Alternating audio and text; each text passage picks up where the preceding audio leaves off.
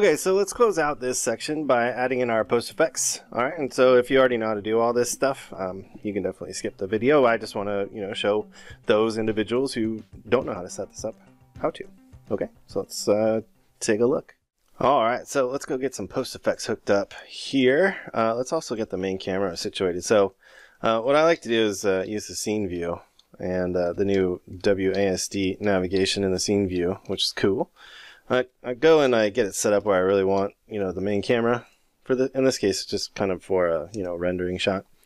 I'll select the camera, with the scene view where I want it, and then I'll do a Control-Shift-S. Sorry, Control-Shift-F. There we go.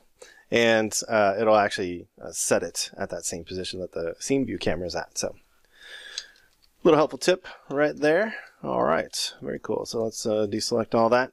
And let's go set up our post effects. All right, so I'm going to click on the level group here and do a create empty. So I'll right click, say create empty. I'm going to call this post. All right, just so I can find it easily. And on this game object, I'm going to add a new component. I'm going to start typing in post. And what we're looking for is the post process volume, like so. All right, so this is basically where we're going to control all of the effects that get added to our post effects. One thing that we need to do, in our case, because we're only going to have, one set of post effects. I don't have a massive level here where, post effects blend in and out of each other. What we need to do is set this to is global. That means this is basically the only post effect that's going to override what the camera sees, kind of thing. All right. And so with that, we're all good to go. And then we need to go create a new post process profile. And so easy way to do that, just hit this new button right here. It'll automatically hook it up for you, and it goes and saves it next to the actual scene itself. So it puts it into this profiles folder right here because it's basically associated with this scene. All right, and let's go back to our post game object. And we also need to set up a layer for it. So I'm going to go and add a layer, and I'm going to call this post like so. And then we're going to go select our post game object again, and then set the layer to post. There we go.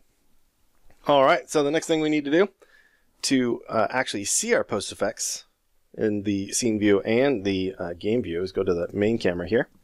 And I'm going to go add component. And this time we want a post-process layer on the main camera. All right, so let's actually collapse these guys here so I can, focus on just this. All right, so what I want to do is set the layer that we are going to render. All right, and remember we set it to post.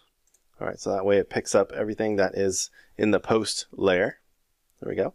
And then I'm going to go set my anti-aliasing mode to temporal anti-aliasing. And I like to add just a little bit of sharpness. You can see here in the game view. You can sharpen things up. It just kind of gives a nice edgy look. Yeah, cool. Awesome. So then we're going to go and select our post game object. And you can see we now have this little button here that says add effect. And so I just kind of roll through and set up my basics. So I get the ambient occlusion going, and I set the intensity, something like that. That looks pretty good. All right. And you can obviously go and tweak these to your heart's content. Then I'm going to go and add a bloom, and we'll just pull that up a little bit till we start to see just a little bit. You don't want too much. It's probably, that looks pretty good. And you can go play around with all those settings as well. Then I'm going to go and add a color grading. This one's always fun. So I definitely like to keep it on high definition range. And then mode I'll set to aces. All right, so you'll notice everything gets pretty dark, but then we just compensate with the post exposure. So I come over here to the post exposure and just kind of brighten it up a little bit so I get the look that I want. Yeah, that's looking pretty cool. Nice and cinematic. Let's actually go and turn off our 3D icons just so those guys aren't getting in the way. And honestly, we can just, whoops, wrong one.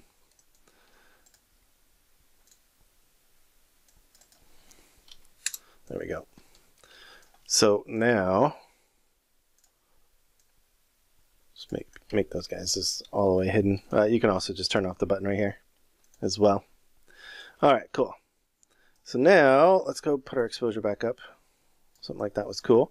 And then let's go to our lift and just kind of tint it with a little bit of color there. Get it looking kind of cool. Don't need a lot. So just play around with these little trackballs here until I get, colors that I like. Yeah, I'm not going to spend too much time on all that. All right, and then I'll go and add, let's do some motion blur, and the default values will be fine for now. And then we'll do our vignette, and let's just open that up and go to intensity and just do a little bit. You don't need a ton. Yeah, that looks pretty cool. Yeah. So you notice that when you resize the window, it's kind of blurry. Just left click and hold and just kind of draw over the screen, and it'll sharpen up. There you go. Yeah, that looks nice and pro. All right, so we got our post effects all hooked up. Hopefully you guys like that. Let's move on to the next section and start working on some physics.